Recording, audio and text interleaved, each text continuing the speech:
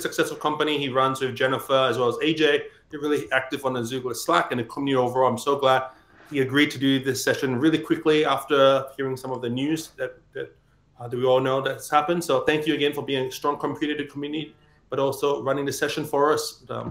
Irad, over to you now. Yeah, thanks for the intro, Chris, and thanks everybody for making the time. So up to 5 years ago, my entire career was pretty much full-time roles. And while I really enjoyed the work I was doing, for me it was in product management, I noticed that a big chunk of my day was around things that I enjoyed less. It was full of meetings and perf reviews and navigating the org. So I could not imagine back then the world of opportunities that would open for me as I entered the world of consulting. I now feel like I have a much better control over my time. I have a choice of the great people I work with, as you met AJ and Jen here, and also the choice of projects I work on. So a little bit about about the team in Fluxon. As AJ and Jen shared earlier, Fluxon is a product development company started by the four of us. Actually, Jen and AJ are both long-term ex-Googlers that joined me as co-founders, as well as Ina. And we started about 5 years ago. Since then, we've been building a lot of products. We've been working with many startups to build their product, as well as some larger companies like Zapier, Google, Stripe. We've been really fortunate working a lot with the Zoogla community. We have a lot of Zoogla founders or Zoogla leaders in orgs that invited us to work with them. And of course, we also have Zooglers that joined our company, which we've been really, really happy about. We've been doing it for 5 years, and I thought I'll share with you today my journey into that, and then also the learnings. And of course, feel free to add questions to the Dory, and AJ, Jen, and I will gladly answer. So the way I started is, as I mentioned, I was a full-time employee for most of my career. I was really interested in starting my own company or doing something different, I guess, in a way. Most of my friends were Googlers, so I started connecting with them and working together. We were trying to figure out what was the right idea to work on. We had a lot of product ideas, actually, too many. And we were not sure what's going to work or not going to work. So while we're exploring this and kind of checking out the market, we started getting a lot of invitation for people who just wanted, they already had a project going and they just wanted our help. They had something going, they maybe raised some money or just wanted to explore it further. And what we decided is like, hey, while we're exploring our ideas, let's help them, and that's pretty much what to me is like what the last 5 years have been about. People who have kind of real business problems, and either they know us or refer to us, and we get to work with them and help them solve that. Some of the things, I learned through it, like some of the benefits of consulting that I've discovered through it, right? So I mentioned from the beginning, like feels a lot more control over the setup, like how you spend your time and who you work with. For example, if you, in the beginning, we only wanted to work part-time. We only wanted to work 20 hours because we're working on our own products. So you can set it up like that. A lot of people, it's important to work remotely.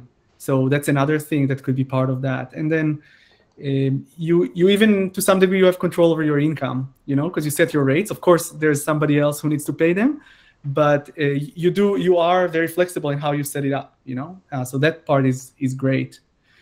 The other part I really enjoy is actually spending time on really solving the problem.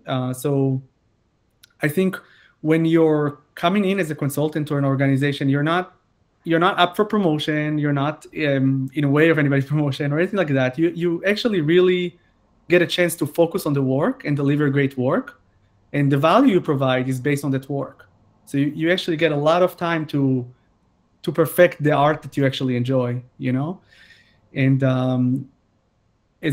because of that, actually, you're able to move a lot faster. So many organizations we joined, we worked with Google in the past to launch something. We've done it in 8 weeks. We launched basically a device that sits in micro kitchens and provide feedback called Foodback.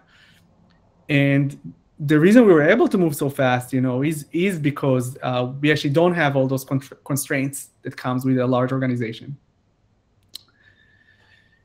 Coming in externally, you typically have some good perspective that can actually help a lot of companies with people that did not come from necessarily from the same background. One example there was that during the beginning of the pandemic, we worked with a company that was very centralized, and they were looking to go remote and just didn't have the experience of working remotely because the whole thing was set up to be co-located. So being able to come with a fresh perspective, noticing basic things like, hey, you really want to have a single place for all of you to chat, and you want to have a knowledge-based system and things like that really help them work remotely with each other. We were able to have a really big impact, in a very short time. That felt really good. The work has tons of variety. I think the last year I've been working on fintech, healthcare, Web3 and crypto, AI, e-commerce, many different projects, and that's really exciting. At least for me, I've been learning a lot. I think AJ and I will always remember the time we learned everything there is to know about wedding dresses. We were working with a company that was doing custom wedding dresses, and we learned how to construct them and stuff like this. It was really interesting. And lastly, I want to say that opportunistically, actually, the market right now is actually kind of exploding for opportunities like that. Many companies are posting. There's a lot more contracting, consulting kind of jobs out there right now. So it's actually an interesting time to try it. And then I tried to find an exact stat, but I think it's about like somewhere between 20% to 100% increase in the last 6 months. In these kind of jobs. So it's kind of interesting. Whatever the increase is, it's been growing fast. And the other part is that you actually are part of a network here. We're having a lot of like super talented people to start your business with, to partner with, to work with. So that's also another big part of the opportunities, because you actually have the network, you have the community, by being here, by being part of the Zooglor network. I'll take a quick pause here. Like AJ, Jen, is there anything I missed?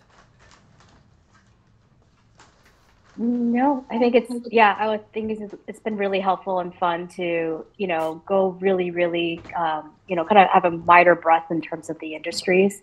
Kind of when I noted before, like, I had gone very deep in ads targeting at Google and payments at Stripe. And, I've never worked in healthcare and consumer and crypto. And it's been really fun, like getting into all of that while working at Fluxon. I'm still excited about the wedding dress project. If anybody wants to geek out on how to build a system that lets you design a wedding dress from like millions or billions of possibilities, we can talk about it. Yeah, thanks. Some things to be mindful of, I guess, as you go into this. So there's in consulting and contracting and many types of this kind of gig roles, you are responsible for your own benefits. It's not a big deal, like you can take care of it, but you are the one who owns things like the healthcare and 401k. So you have to think through those things. Income can be bumpy, especially when you're starting out and you don't yet have this kind of pipeline of opportunities that is coming your way, or people are just discovering that you're doing this. So there could be some ups and downs, so need to be ready for that. Finding projects, at least for me, was a very new skill. Basically, it's not something I had to do in large companies or other organizations. So that also takes some ramp-up time. It's an interesting work, and it's really useful in general. But it is a new skill for many folks. Go ahead, Samaya. Yeah, hi. So is there anyone who's on like H-1B visa who has figured out how to move from like a full-time to like a consulting gig and has actually made it happen? I don't have this necessarily information, so yeah. Okay. But I think there's actually, Chris is organizing some sessions and helps around that topic. Is that correct, Chris? Yep, we will have some information. I can send you a couple of things. One, we have a venture capitalist who has offered to connect people at H-1B visas to NTT in the US that sponsors visas. Two, we have a couple of immigration lawyers who have offered their time to answer questions. And then 3, we also have a venture capital firm that can help people who want to be founders and be hired by the company that they co-found. Okay, sweet. That's awesome. Yeah, I'll follow up with you, Chris. Thank you. Thanks. Thanks. So going back to the things to be mindful of, so the last 2 for me is like you need to set your own guardrails around hours, vacations, leaves. So these are things you can totally have leaves or work as many hours as you'd like, but you need to be careful, not to overdo it. And lastly, I would say, in the beginning when you start, it's very easy to take any project that comes your way, but over time you kind of realize what's a good fit or not a good fit, and it's really important to know when, hey, this is like not the type of work I want to do, or it's not a fit for where I want to grow. So I'd say that that's another kind of skill you'll be developing throughout consulting. A few of the things that I've been hearing a lot that I call them myths, but I've been hearing them a lot, and I don't think they're very accurate. So the major thing is a lot of people feel like, oh, I have to have a full-time job because I have to have health insurance. Like, especially if you're in the US and you know that like healthcare can be expensive. So for us, like, yeah, health insurance is important, and you definitely should have it in the US. But I would say that you can buy it yourself. Like when we started, you just pay for your own health insurance. And when you think about it, if you work for a startup and they are paying your health insurance, in a way, it's part of the comp. Like they're not to be too crude about it, but like they're lowering your salary by $2,000, and they use these $2,000 to buy the health insurance. They're not getting it for free either, right? So in consulting, typically you'll be charging more and you'll be buying it yourself. And I think the nice thing about it is that you really get a choice of the type of health insurance you buy. So instead of being part of some package that was pre-organized, like you really get the freedom to buy the one that's best fit for you. The other one is that consulting may make you less competitive. So I think I mentioned before, there's a lot of great skills you can gain through consulting that are actually, in my opinion, make you a lot more competitive. There's a lot of focus on communication, communicating your work. Again, like the variety of industries you know about, the variety of techniques you know about. I think it's actually a plus. It's a huge plus. Consultants only get low quality work. So I can share from our experience, we've been building the front main products for whole companies before. We've placed folks that were CTOs or fractional CTOs or full CTOs of companies, as well as CPOs. So it's definitely not the case that consultants necessarily get low quality work. A lot of it is how you communicate the value you bring and finding the right fit for your skills. The fourth one is the projects and engagements are short term. So again, I don't think it's necessarily true. There's companies we've been working with for 3 or 4 years. It really depends on the projects and the kind of engagements you're entering. Sometimes it's fun for it to be short because you just want to learn a little bit and move on, and sometimes it can continue for a while. So, and the last one is that you will earn less money. So I think in general, consulting, like being on this kind of hourly in the consulting, is actually paying a lot more than full time. There could be a challenge about filling all your time. So that's definitely something, as I mentioned, as you get started and you don't necessarily have the pipeline, maybe not all your time is full. But on average, I would say that, I would say it can be better to actually kind of earn your own, and then you get to spend it on the stuff separately. Like you buy your own health insurance, you buy your own stuff. And so that has been my experience, at least. I'm happy to answer questions about it in the door as well.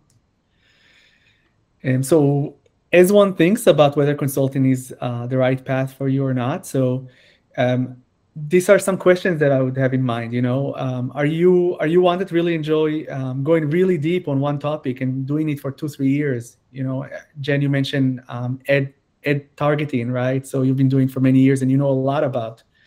Or do you enjoy more in this phase having a variety, going to a few industries or a few different projects? I'm learning like that. So that's one key decision. The other one is, how much control you want or need on your time. What variability are you willing to accept there? And then similarly, about your risk tolerance and variability you can have with your income. I think in general, you have the potential to earn more, but like there'll be times where you earn less. So you have to be comfortable with that. And lastly, if it is something you want to try, I do think it's a really interesting time to give it a shot, actually, because the market for contract jobs increased significantly. And as I said, you have this great network of people to connect with. What are the first steps? So I would say the most important is to figure out what's the area where you most sought after, what's the area of expertise. In a way, you are the product. And so for example, AJ was leading engineering teams, and for me, it was product and design. So it was very natural for people to say, hey, we have this, we're building this thing. We need more help on engineering or architecture design, engineering design, and invite AJ to join that when we first started, or for me around product. So it's very natural when you find the right skills that people would love to hire you for.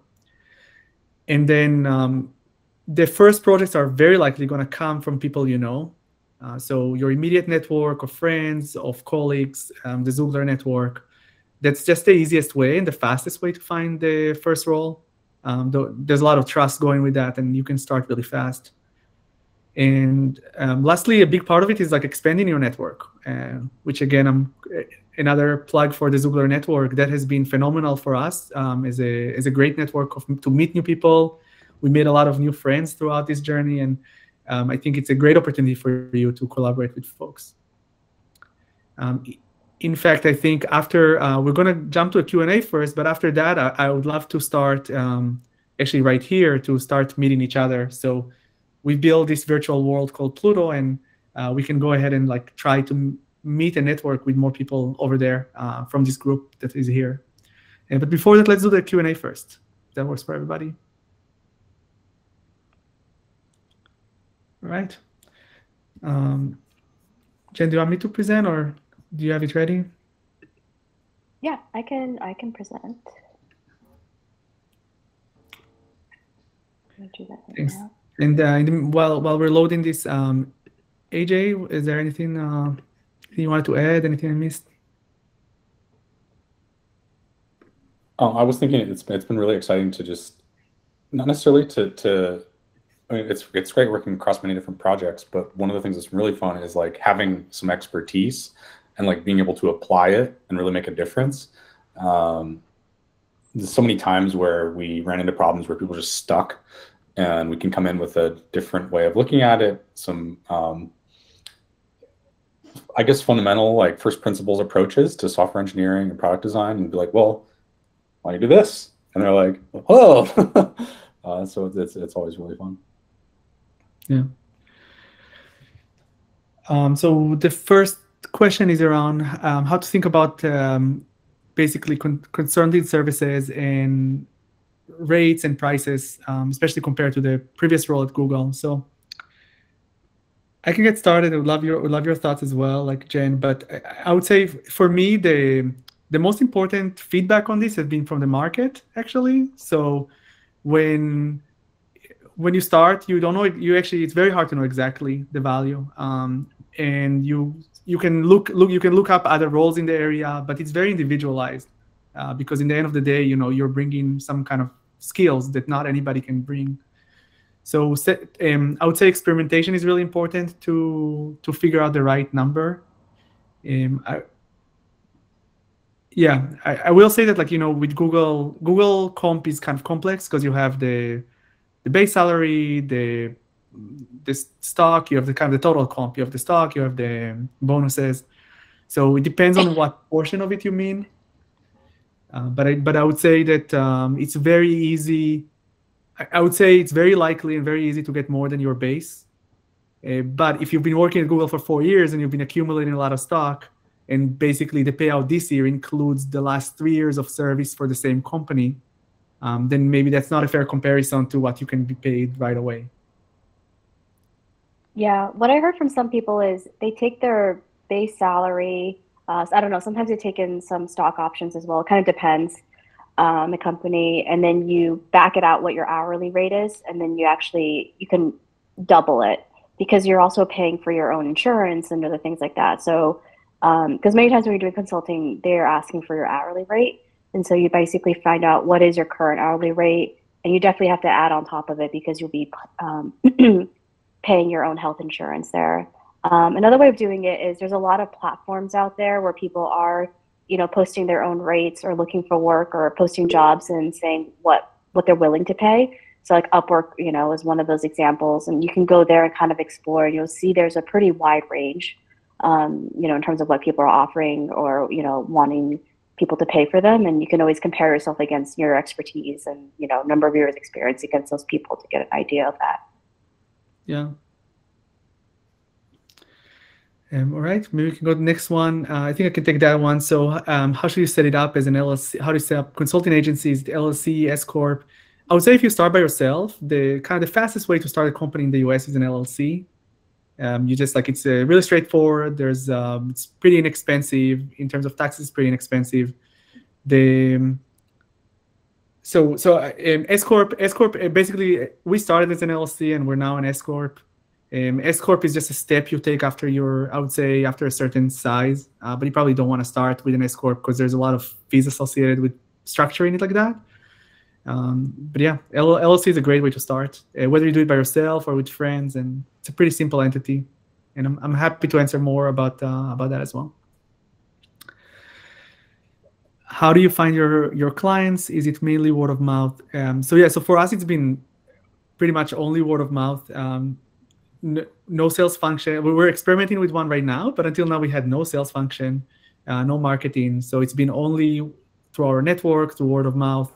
So projects like the Zoomer community, our immediate friends, people who know us.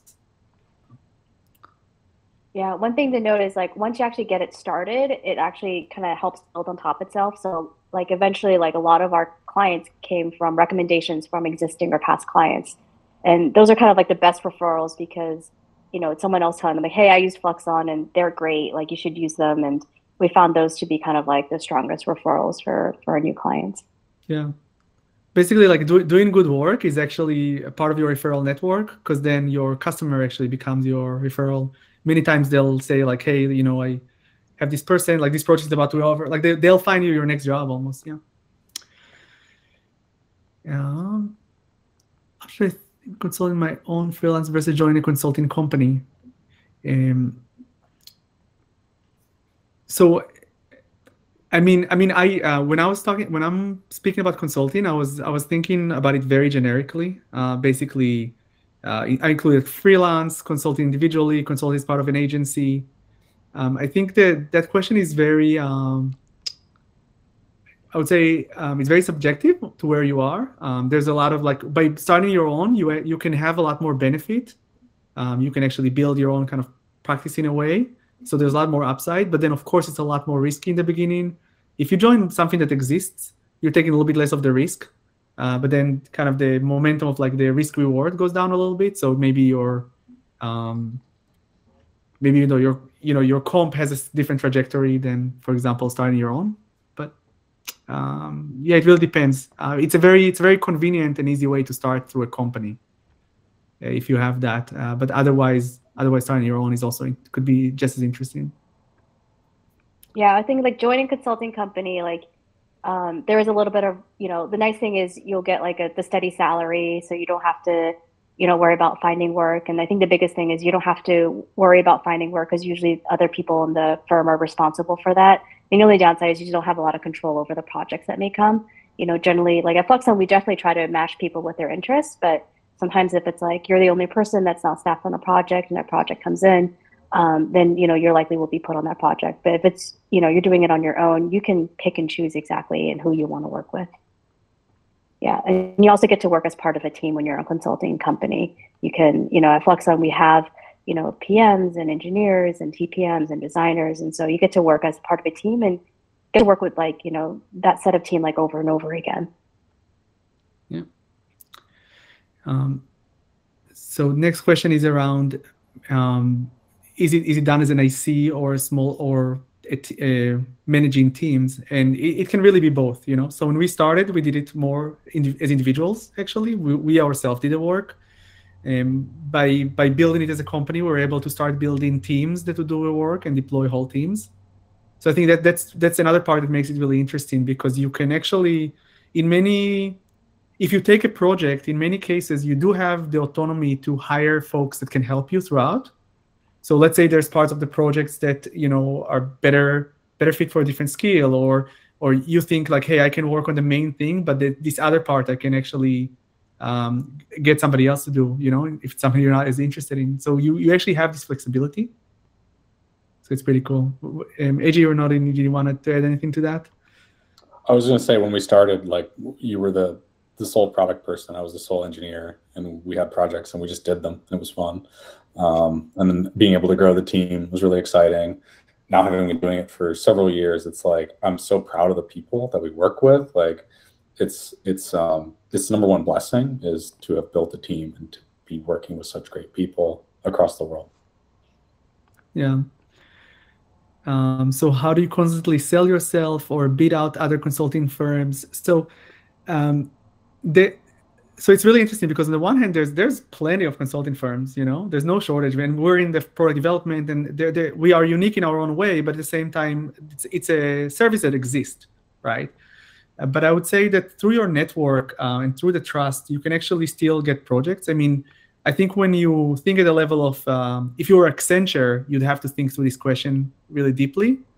But if you're just starting out and your friends need help, like, of course they should hire you. They know you, they know of your work. There's no competition really. Like, you're not competing with anybody. You're competing with yourself, like whether you want to or not, to take this project. That at least has been my experience. And happy if some of our answers don't answer your question and you're on the call, please feel free to raise hand and jump in. Let's do a few more, because I don't know, Jen, is there a lot? Yeah. Okay, let's do a few more. Maybe we can spend some time going to Pluto as well.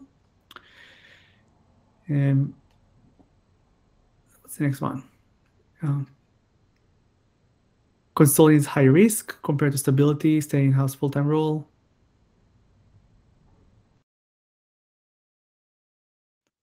So I think it can be, especially when you're starting out. It's because basically you do have to build a new skill of getting this basically pipeline of projects and finding the right things. But over time, as you build a base of clients, like, it's actually not as risky. I don't know, Jen, if you'd agree to that, or what are your thoughts? Yeah, I mean, like, I think once you have established a customer base, it's not as risky.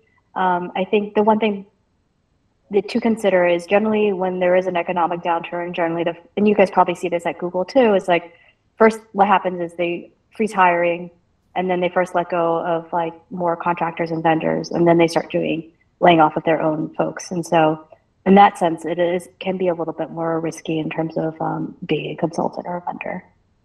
Yeah.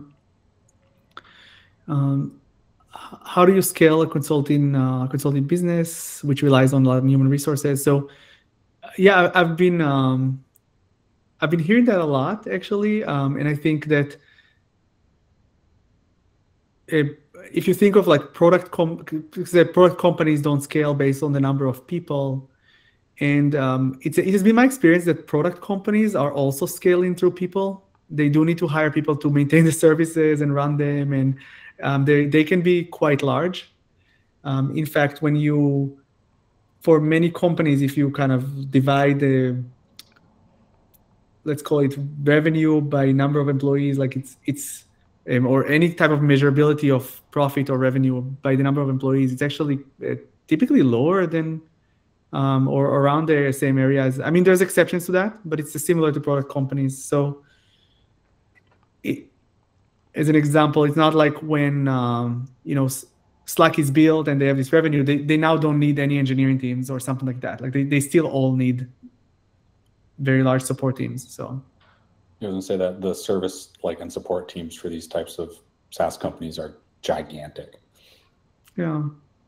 So there's exception to that, but I would say that as far as I can tell, most businesses in the world scale by number of people. There's no really huge business if you look at Fortune 500 and they have 3 people on the team. So did any of it doing consulting on your own for incorporating Fluxon? So AJ, you want to answer that since you? I was doing like some very, very minor side projects, and I got an email one day from Murad like, "Hey, we should work together." And I said, "Yeah, let's do it." And the legal part was really easy because we knew each other very well. We trusted each other. We thought through a lot of things around, I guess, extenuating circumstances. Like, what if one of us gets really sick or something and can't work anymore? We thought through all of those things. But it was like reciprocal, so if it's good for him, it's good for me, and vice versa. And then as we began to work more with with the rest of our partners, Jen and Ina, it made sense to we didn't need to change any of that. Yeah. Well, it wasn't tricky legally at all, I would say. but because we were such close relations, maybe. So your thoughts about pricing hourly versus project basis. So two thoughts about this. So the first one is that in many projects, I think both are fine actually, and it really depends on your client. But I would say that typically people tend to underestimate the continuity of what they'll need. So some people think, hey, can you help me with like 3 engineers, and then after the product is done, I'm going to go to 0 engineers. And maybe it can work, but it doesn't often work like that. So it is good to have these open discussions ahead of time, and that's why it is good to have some kind of ongoing basis pricing, not just for the project, because things tend to continue after, especially if they work out well. So the project work out well, they want to continue working with you, right? And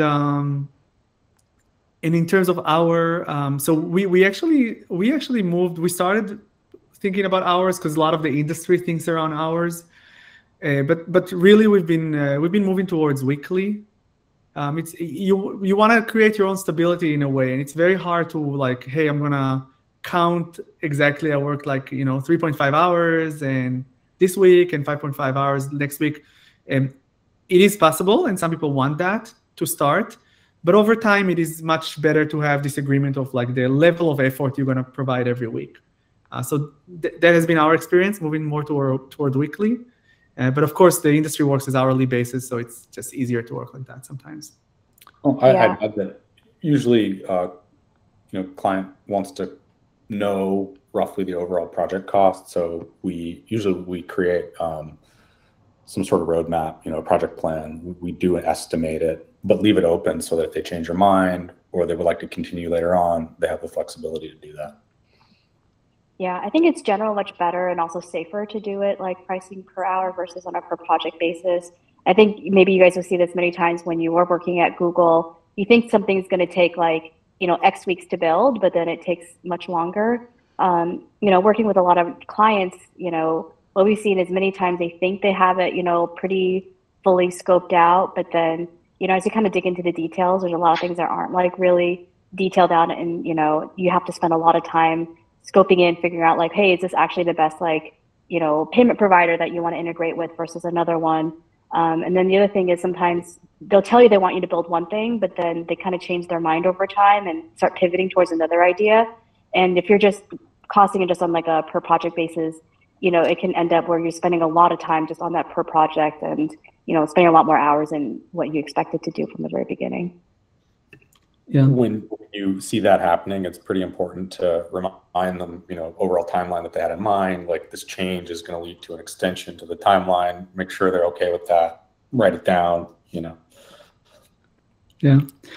Let's do one more question so we cover all the tools, and then we'll leave the ones alone and try the networking opportunity. So the next one is it better to set up an LLC in the state you reside in or Delaware? So I think it's probably like a question for lawyers, but I would say that our experience has been that you have to start it in your own state, right, AJ, if it's an LLC? I actually can't remember. I know we're a California LLC, but I remember like we discussed whether or not we should be a Delaware corporation, and we settled on California, but I don't remember why. Okay. No, because I think even if you do Delaware, you live in our example, we live in California. Even if you have a Delaware entity, but if you live in California, you also need a California one. So it's not either Delaware or California. It's like both or one of them. and there's some costs associated with both. But again, you should probably speak to somebody who knows more about it. From my understanding, if you're not raising VC, then there's less of a reason to incorporate in Delaware. Yeah, there's some great questions here. So what we can do is we can answer them in Dory, and we'll share the link out later. And so if people want to later come back to Dory, they can see some of the answers that we provided to some of the questions here that we didn't get to today. Yeah, that'd be great. So for the, we have 15 minutes left, and I think and if you have to go, that's okay. But if you have a chance to spend this 15 minutes with us, we wanted to go to, as I said, we build this 3D virtual world that allows people to network and get to know each other. We expressed quite a few times the importance of building your network and meeting other people, the metaverse. So would love if you can join us there. You can navigate with the arrow keys. The main thing is you'll need to allow for microphone and audio. So we'll probably mute here and go there. And yeah, if you have any challenges with logging in or anything, let us know. I just pasted the link to it. And would love to see you there and just chat kind of in a one-on-one setting. Yeah, just make sure when you go there to exit the Google Meets, because maybe there may be some sound and interference there. So yeah, we'll see everybody in Pluto. Thank you.